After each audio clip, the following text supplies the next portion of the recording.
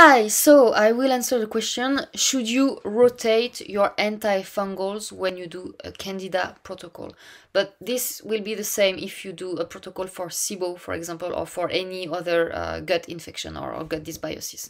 So I have a course on how to heal your gut naturally. I have a protocol where I explain how to heal from SIBO, from Candida, from any other type of dysbiosis, how to heal your digestive system in general, how to heal your stomach and so on. So everything I will say in this video is according also to what I say in my course. It's again I'm talking about that because I have this protocol. In case if you are new on my channel, this is just to clarify this. My whole channel is dedicated to natural health, how to heal naturally, and especially how to heal your gut naturally. So watch my other videos on my channel. I have many videos about gut health in particular. So yeah, so should you rotate antifungals when you do a Candida protocol? But again, it's the same if you do a protocol for SIBO. Should you rotate the the natural antibiotic remedies? So the answer is no. Why? So you will see some people on the internet recommending to rotate. Why? It's because they use the same logic than for chemical antibiotics and chemical antifungals, for chemical drugs. Okay, their logic is that a bacteria can become resistant to antibiotics. If you take many rounds of antibiotics, after some time, bacteria will become resistant and they won't die anymore when you will take the next round of antibiotic.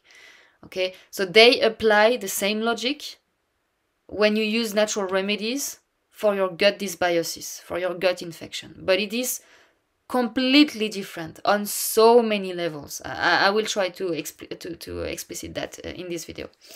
So first of all, what you use, at least if you follow my protocol, I only recommend natural remedies. I never recommend chemical drugs. I explain it in many of my videos.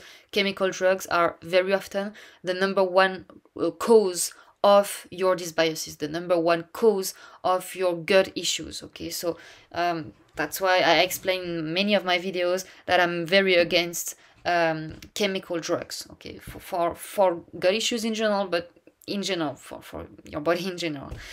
But anyway, so the main problem with chemical drugs is that they are isolated molecules. So that's how they make chemical drugs. It always originates from something natural, from a plant or something else, but they will isolate one or two or maybe three molecules in that plant and make a drug out of it. Not only it's isolated, but also it is synthesized, okay? Because they want to patent their drugs, so they want to be able to sell it and to make money with the drugs. And because of that, they have to synthesize the drug.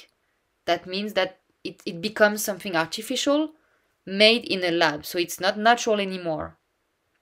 Okay, so these are two things important to understand about chemical drugs. So yes, bacteria can become resistant to chemical antibiotics. Why? It's because chemical antibiotics, again, they are made with only one or two or three molecules.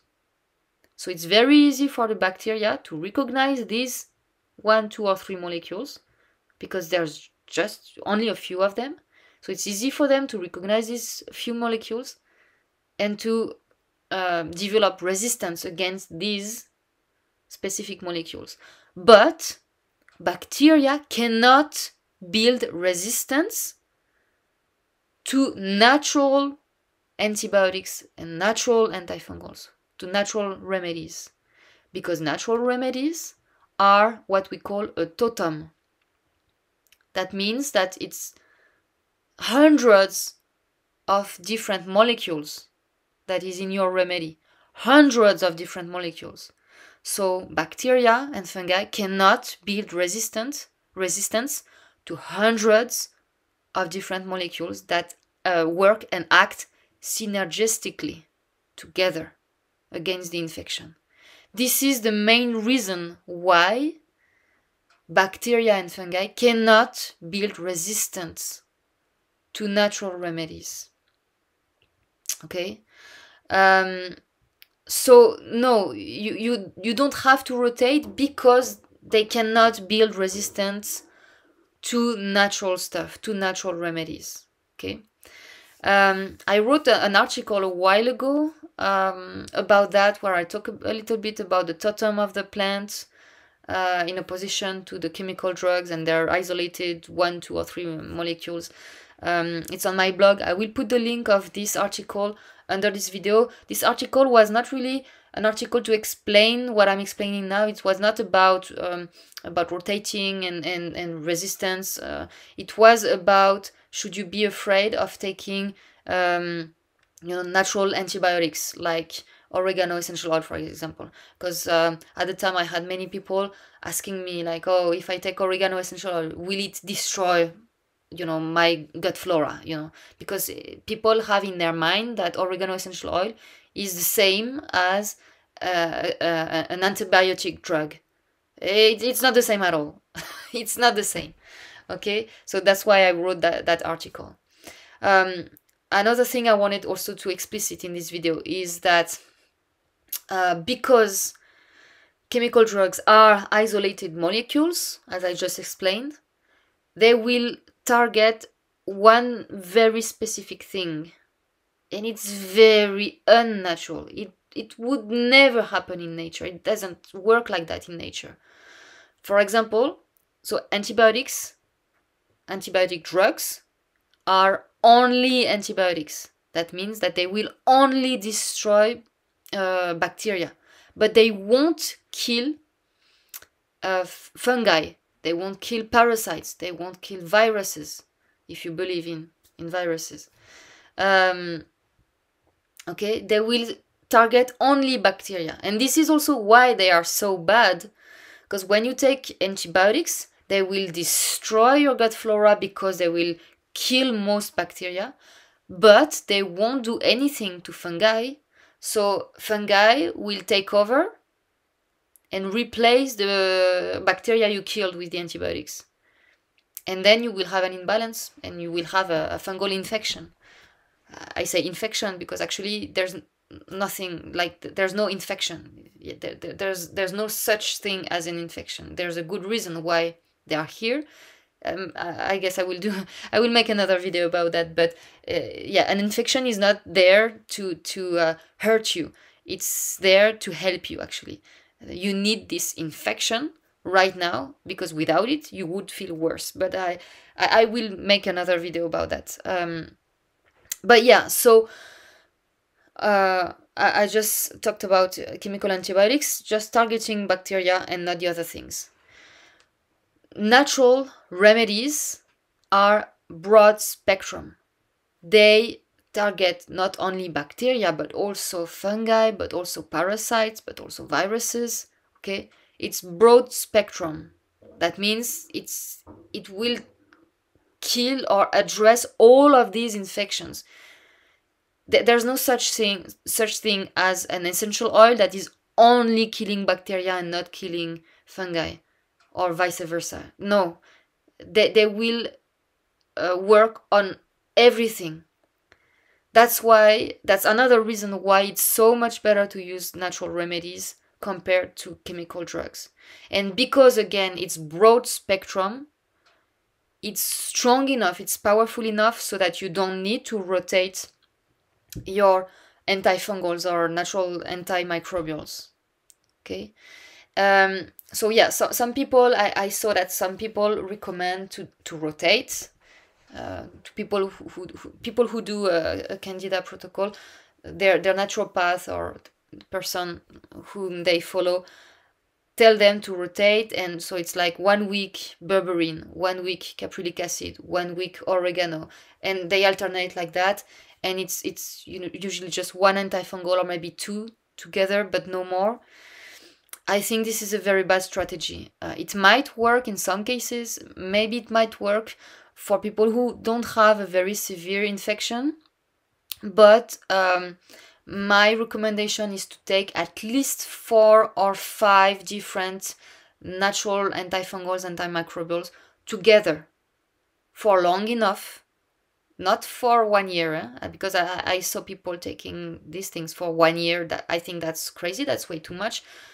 Also, it depends on which one we're talking about. For example, I don't recommend to take essential oils for longer than 1 month.